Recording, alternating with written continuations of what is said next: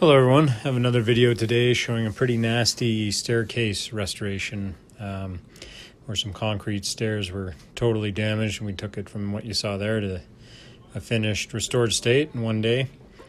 It's pretty badly damaged. You can only see parts of the damage. Here they had to put some metal on the step in some kind of an attempt to keep them safe, but once you get working with the jackhammers and removing all the loose deteriorated concrete, you can see how badly destroyed it is. So we went to work at it.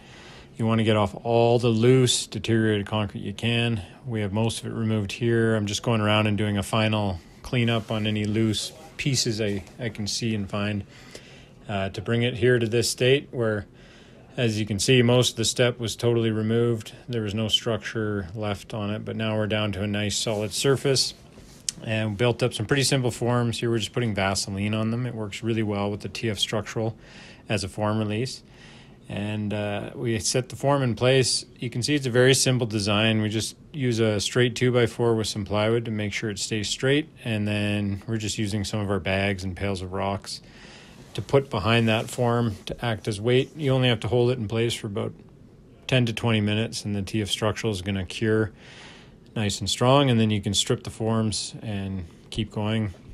It's really important to work that product down into the form so you don't get any big gaps or seams or air pockets. And yeah, just work the product back and forth till it's in place. Here we've built, this is only about 10-15 minutes later, we built the second form right on top of the first one because that product underneath is already set and cured.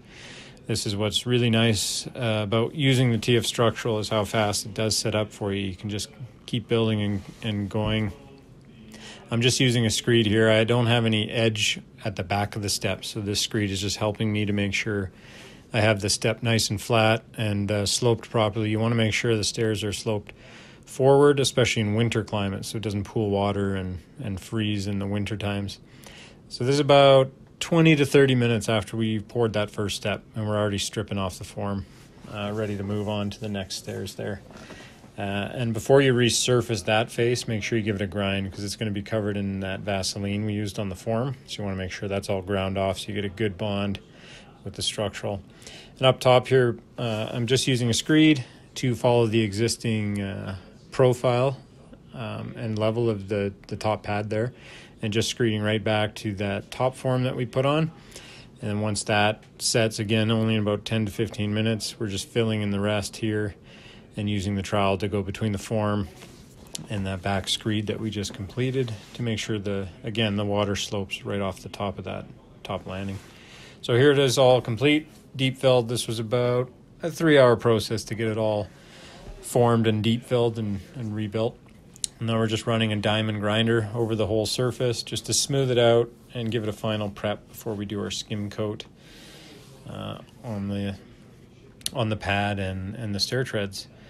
And then we like to start with the risers. Here's a technique where you can take a little bit on your trowel, use a top trowel to spread the mix right up into, and that will really help keep it on the riser. You can make the mix a little wetter or a little drier, depends on your preference here. If you go drier, you can get it a lot flatter. If you go a little wetter, you can use a technique like this where you just get a paintbrush or a small broom to smooth it out. It's going to leave some light broom marks in the riser, so it's all really preference on the look. So we have the risers all done, and we're going to get ready to skim coat the entire staircase now. You can also see we put in some more product up top. I wasn't happy with the level of that upper pad. It was going to be pooling some water, so we poured some more structural, used a screed, and just filled in the low spots. And now we're doing our final overlay.